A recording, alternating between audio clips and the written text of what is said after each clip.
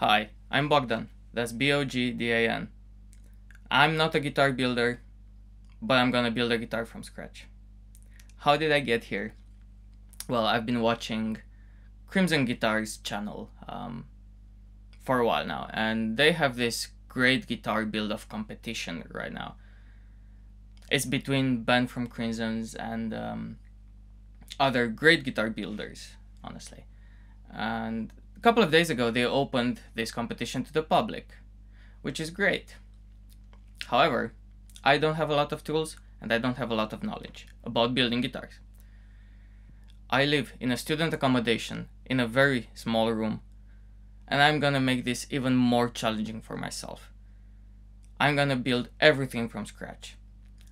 That means I'm gonna have to buy some wood.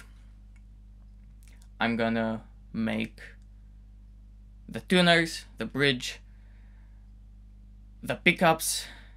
I will only buy the strings basically and the frets. I salvaged the frets from an older guitar that someone has thrown away.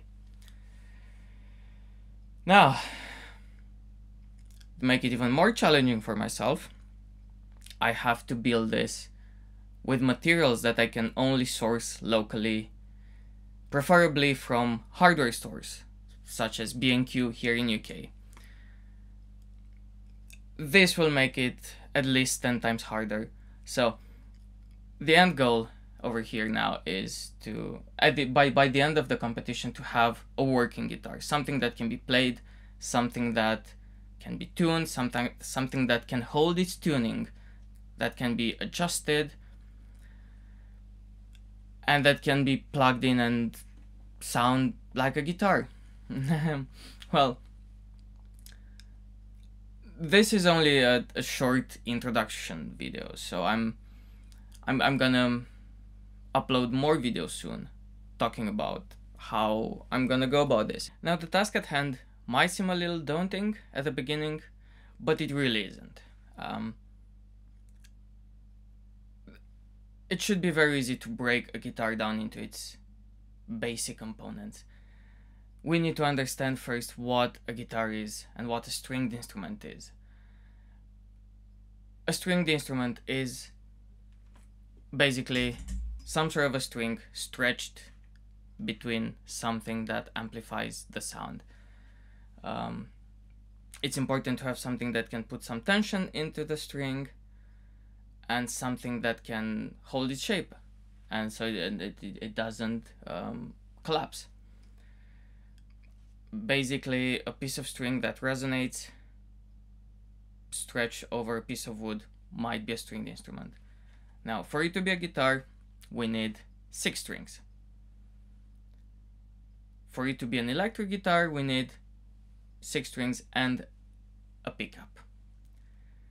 The pickup is also quite simple. There's no black magic in there. It's basically a piece of very thin wire wrapped around some magnets, and that's kind of it.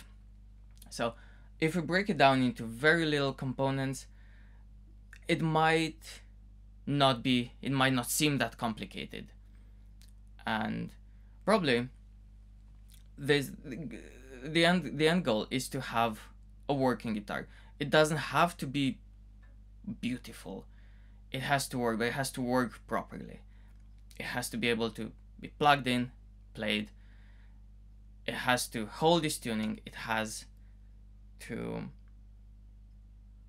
be comfortable to play, and it has to be able to be adjusted. So we have to be able to adjust the intonation or the string height. So that also requires a truss rod. Now, truss rod, usually buy them pre-made. You can also make them. It shouldn't be that difficult. It's a piece of threaded rod in the neck of the guitar that bows the neck up or down. So if you have a bow in the neck, then that would bring it down, would straighten the neck. So now for the tricky bit, because I cannot buy specialized guitar parts from the internet or any parts whatsoever, I had to go to some local hardware stores the other day, and I went to B&Q here in UK, and I found some wood. I found a couple of pieces of oak. This will be, I think, the neck glued together, something. I'm gonna buy some more. If I keep buying oak, it's gonna be very heavy. We'll see. They don't have that many options in terms of hardwood or anything else, so I still need to figure that out. But I think for the fretboard, I'm still gonna use oak.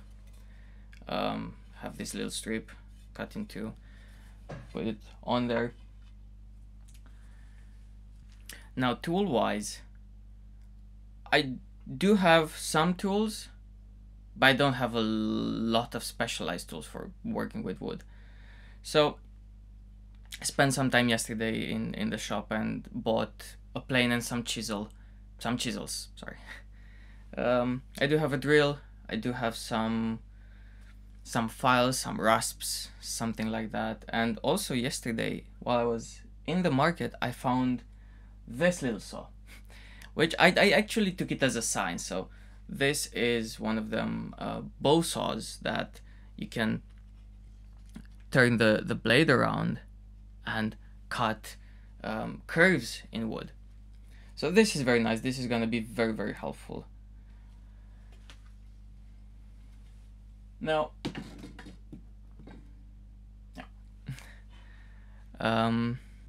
now it shouldn't take a whole lot of tools if I have some more time to play with it. If anything goes wrong, I'm just gonna have to sand it down until it's the right shape, right?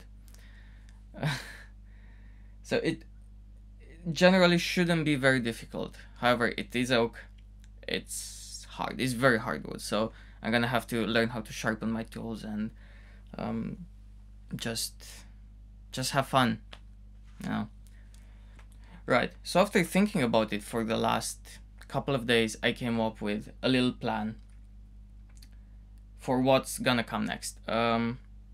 Because I have to build the tuners and the bridge and everything else myself, there has to be some design changes. I cannot build the whole neck. I cannot build the same style of tuners. I have to improvise. So what I came up with is not yet set in stone, but it's a good starting point. I'm thinking about a necklace design with the tuners on its back, and I'm thinking about very straight lines because I don't really have a bandsaw to cut curves. Now, I can try to use the bow saw, but might even be difficult with that. So I'm gonna try and keep it with straight lines, as simple as possible. And this is one possible design. Now, again, it's not set in stone, but it's something to work from. Anyways, I will stop talking now. I will post updates. I hope I will post some videos regularly. Otherwise, I will post some pictures on my Instagram, which I think will be linked down in the description.